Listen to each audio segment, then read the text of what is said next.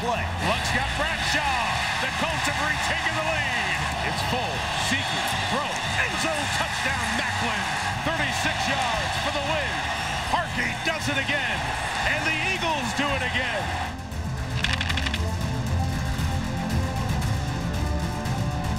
Welcome back to Rome. My panelists tonight are Chris McGee from TWC Sportsnet and an 8-year NBA vet. Ryan Hollins is back. We are going in. Chris, let me start with you. The Philadelphia Eagles are 2-0, right? But 2-0. They have not played 4 complete quarters in these 2 wins. So on the one hand, they could show you some grit. They're bouncing back. Or are you looking for them to play a complete football game? Well, I think Chip Kelly wants them to play a complete football game, Jim. But I would rather be 2-0 and have everybody talking about how we had to come back against the Jags and the Colts. But Ryan, winning this game on the road against a playoff team, being down 20-6, that's a big win for the Eagles. That's a good team that they just beat. And at the end of the day, I mean, we count wins and losses, not turnovers, fumbles, interceptions. You know, however you win, you win. All right, Ryan, what about Nick Foles? I mean, you go back to last season, and he had this amazing year. But the rap was he's not going to fit that system. He's not going to get it done. The guy's picking up right where he left off. Were you impressed with what you saw from him last night? Did he get it done? Yes. Did he, or did he just manage the game?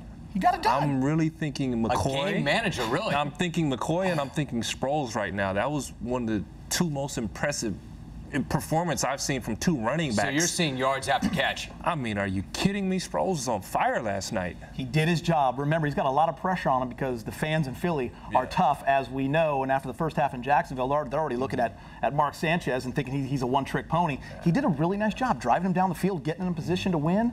Managed the game, 2 wins. He did what he needed to do. I'm not complaining, but they stayed with their system. They stayed what they did. The run game was unreal last night. Okay, so let's talk game manager. Let me just jump in there. Did Andrew Luck look to you like a game manager last night? Because that guy's not a game manager. I mean, take the wraps off, let him make some plays. Did they let him do that last night? Jim, this is my real problem. Andrew Luck has proved that he can be one of those quarterbacks that can take over, spread it out a little bit, let him be explosive, let him be the player that he is. I think he's definitely deserved that. And for this team to be successful, he has to be that type of player. Listen, Denver dominated them. Yes, they got back into the game. They lost at home to Philadelphia, and I've watched both those games, Jim and Ryan, and I'm telling you, they just look like a team without an identity. Let Andrew Luck go. He's one of the best athletes out there. No question about it. He's phenomenal. Thoroughbred, let him do his thing. Yeah. Let's talk Adrian Peterson now. He gets charged, well, not charged, but there is another incident which happened prior to the one that we've been talking about already. So now we're talking about 2 allegedly. What's your reaction to that, first of all? You know, I think it's really tough. And, you know, before coming on the show, Ryan and I were talking about this, Jim, and I know Adrian Peterson says that he was brought up that way. There's a story that's out that he was whipped in front of 20 or 30 of his friends when he was in junior high by his dad after football practice. And Adrian says, this has made me a better man. It has made me successful. But has it? Because he's repeating it to his kids now. And listen, I used to drive in a truck to the beach from the San Fernando Valley when I was a kid with my brother all the time, no seatbelts. It doesn't mean it's right to do it today. That was 30 years ago. Times change, we evolve. The thing why I'm not so much against Adrian right now is because I believe he loves his son. He was trying to do what was best, but there's a way that you discipline your child. He can no longer use objects. You can't use a switch and take it to your kid. But there has to be a change here, but I'm not against Adrian being a father. There's too many fatherless boys out there that this guy has an opportunity to be in his son's life, and he's in his life, you know.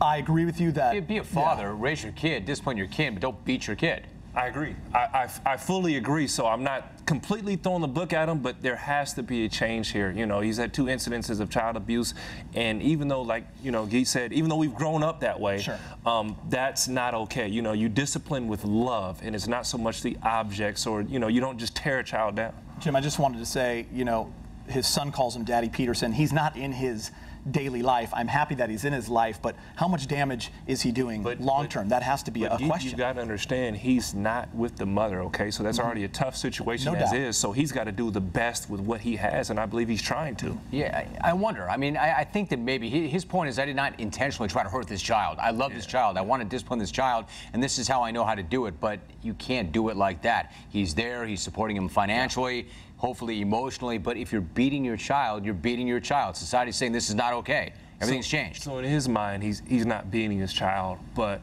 he's got to learn that it's not okay. Maybe you got to use your hand. Maybe you don't use anything. You use your voice, you use timeouts, you use different methods, but it's almost with child rearing, you're damned if you do, damned if you don't. But as long as there's love there and it's done in the right way, it's you're very damned much if there's needed. open wounds that result, and there are bruises and scars. Yeah. Then you're damned for sure. Yeah. Quickly, guys, Jonathan Papelbon, 7 games for grabbing his crotch and bumping an umpire. What do you make of his act, and does the punishment fit the crime? I often go to Theo Epstein in 2009 saying, Pap is no Rhodes Scholar, obviously.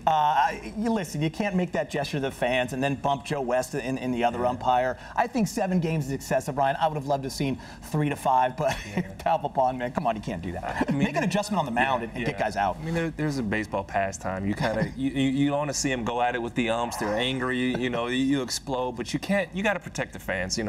That's who pays your paychecks, and you got to know Philly fans are a little aggressive. Over the top. Rhodes Scholar. I don't think dude's even University of Phoenix. How about this, Jim? He's closed 37 to 41, and they're just lighting him up in Philly. Yeah, it's been a long year there. DeVry Institute, my man. You guys sit tight when we come back. We're going to hit the best fan tweets of the day. Stick around and see if yours finally made it today. We'll have that when we return.